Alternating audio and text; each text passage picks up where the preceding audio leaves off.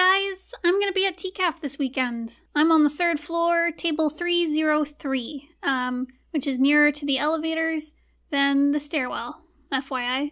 Yeah, I'm super excited. Please come say hi to me and Bones if you're in the area.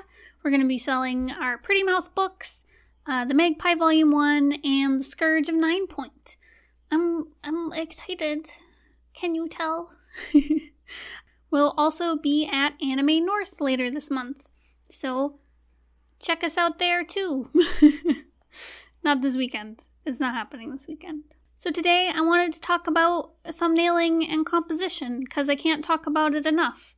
It's one of those things that's super important to comics that I think gets kind of glanced over, because I don't know, composition's so important to all art, not just comics. But with comics, it's like you can't get to the right panel if the composition sucks. So before I start drawing any comic pages, I grab my script that Bones has written, and then I start to work on my thumbnails. They're super important to my process because they let me have a few passes at things in order to make them look good. You know, I'm not going into a page like super fresh. It's like you get kind of your first pass with thumbnails where you don't have to commit to anything. Honestly, half the stuff that I do when I thumbnail gets redone in the penciling stage, but it's important to get something down on paper and just get started, because you can't fix something if it's not real. Like if it's just in your head, it might not look like you're hoping it will look. And that could be because like your skill level isn't there, or there's some like 3D space you're not considering when it's just like a concept in your mind. So having a place to just start and put lines down and start figuring things out, that's where thumbnails are amazing and great. Like I can't expect myself to draw something perfect, especially like as wonderful as I see it in my head. Things are always 10 times cooler before I actually put them down on paper. So planning things out and like trying different compositions, like I get closer and closer to what I want as I go along. The thumbnails on the screen right now are very like just getting down the general sense of things. They will definitely change. There's a lot of like not so good compositions in here, but it's good to just have that first crack at things. I also find it super important when I'm doing thumbnails to have my script open beside me. For one, like I don't know what I'm drawing unless I'm looking at my script. But it also helps you figure out like what's the emotional stuff going on, like what do you need to portray in this composition, which just helps you make better decisions when you're penciling it out. So yeah, get your script written early if, you know, you're the one writing it, or get it from your writer, and sit down and do your thumbnails.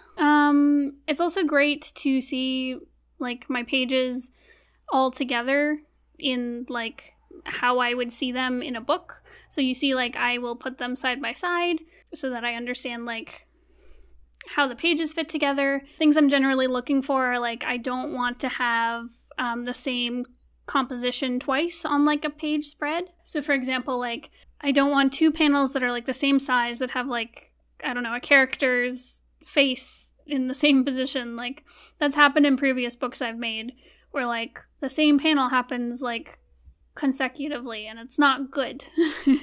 And having things laid out in like this big like overall view really helps me figure out the flow. If you haven't heard of flow before, it's just visual cues that point your reader to the next panel so that they can read through the page clearly. Also, when I'm working on thumbnails, like I work really quick and dirty.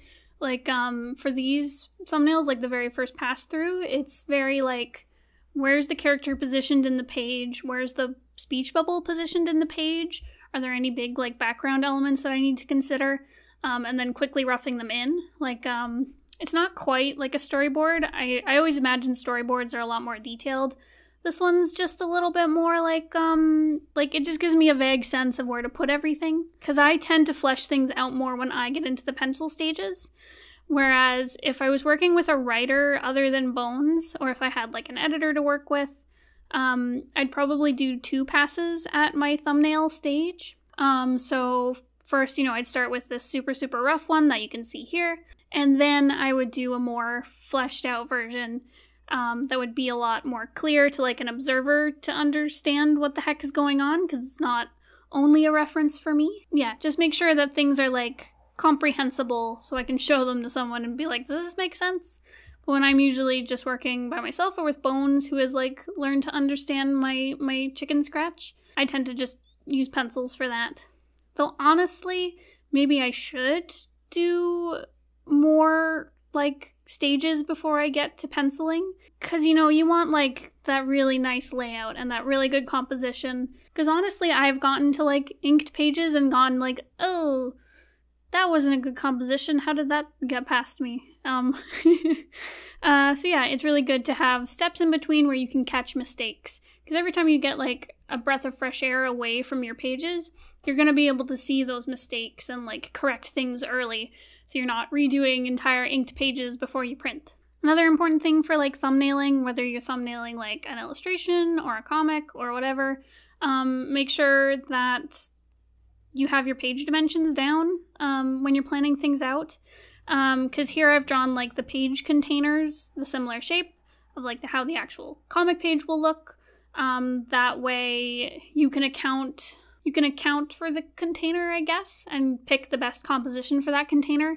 The same sense goes for panel sizing. So it's like, if, you know, a skinny, tall panel is going to have a different composition than a square panel. So always make sure to get it like as close as you can to what the final product will be, so that you can have that really sweet layout that you want. Another video on thumbnails. I think they're great. I really like them. Boop, boop, boop. I really encourage people to do thumbnails because it'll save you a lot of grief down the line. I've talked to artists who swear by just jumping right into pencils, and that's where they do all their like figuring things out. If you can do that, like, that's amazing. I cannot. My brain does not work that way. So I really need lots of time to like catch my mistakes. I think it's because I'm a very fast artist, so I will run through things like as fast as I can and then correct later. If you're someone who's a little bit like, you pace yourself more, you take more like time thinking about things and being meticulous with your compositions and your lines, etc., like jumping into pencils might be better for you, where they're not so good for me. So for me, it's just super important to like take some time away, look at my work, fix all the mess I make because I'm going so quickly. That's one thing I struggle with a ton, is just I zoom through stuff so fast and it's so messy and so like loose. Like, don't get me wrong, it gives my lines like a very like fluid feel to them. But I really need to learn how to like pull back and make things tighter and cleaner. 'Cause like that's where I want to be with my art. I remember my art teacher used to look at my work, like my line work and my sketches, and be like, oh, that's very Ursula. And I was like, oh, what does that mean? But now I know what it means. It was very loose and messy. So I really want to improve on that. I hope you enjoyed this video.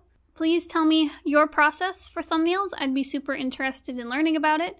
Maybe there's like a step I'm missing or a cool new technique that I haven't heard of. So yeah, let me know what you do. And make sure to come see me at the Toronto Comic Arts Festival this weekend, because I'm super excited and I want to meet people.